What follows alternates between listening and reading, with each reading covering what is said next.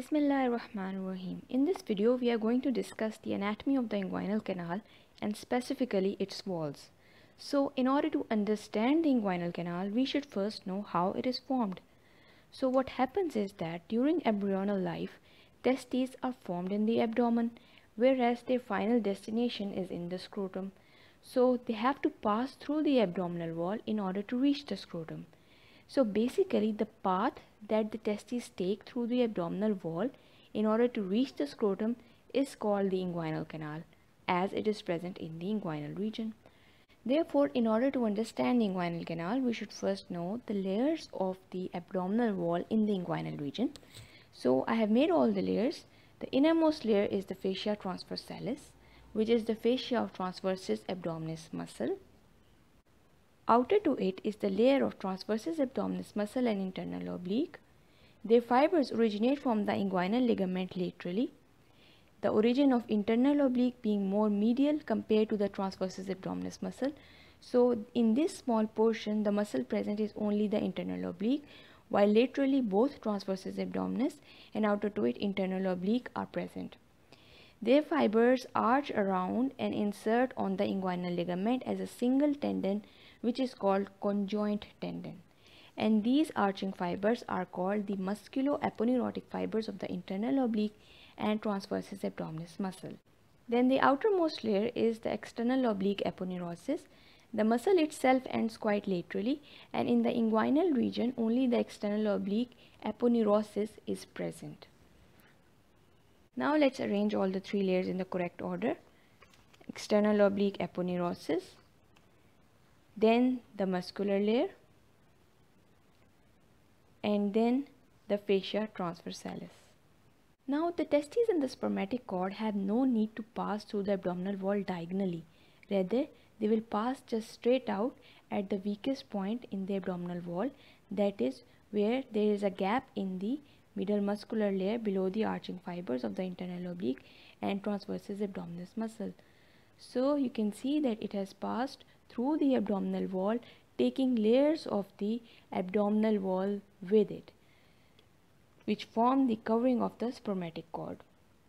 So this external oblique aponeurosis forms the external spermatic fascia, and the transversalis fascia forms the internal spermatic fascia, which we can see here covering the spermatic cord.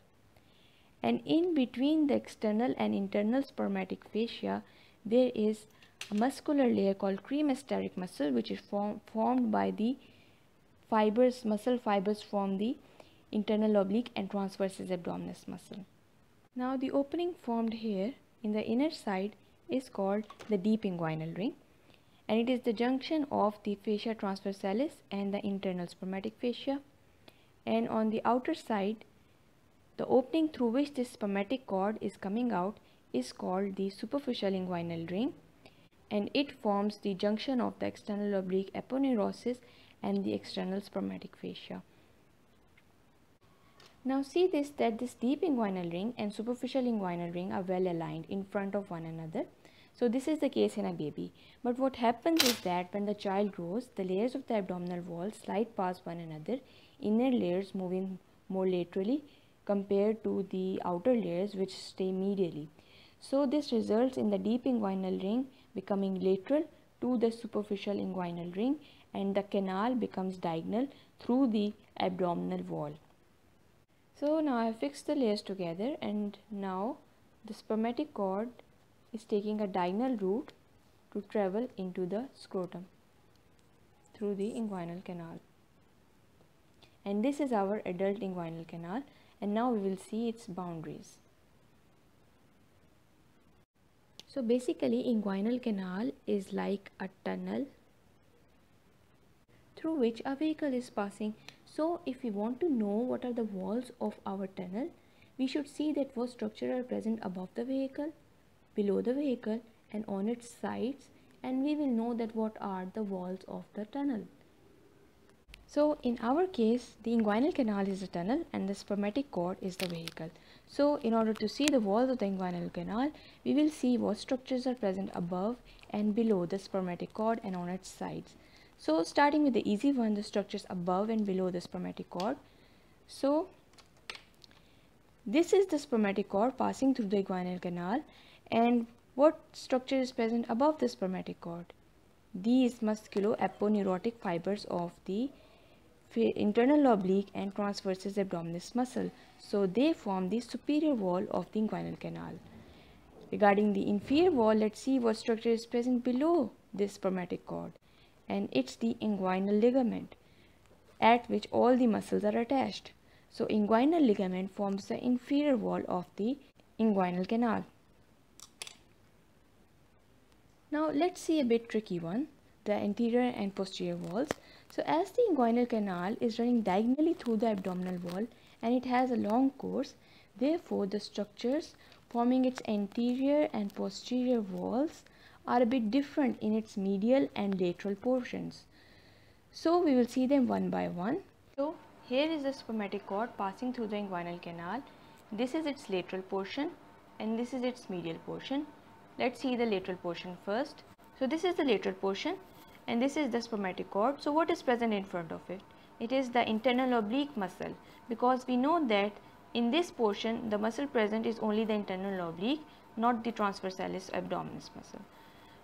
So the interior wall is formed by the internal oblique muscle as well as the external oblique aponeurosis, and the posterior to it is the fascia transversalis. So the posterior wall is formed by the fascia transversalis. Now let's see its medial region.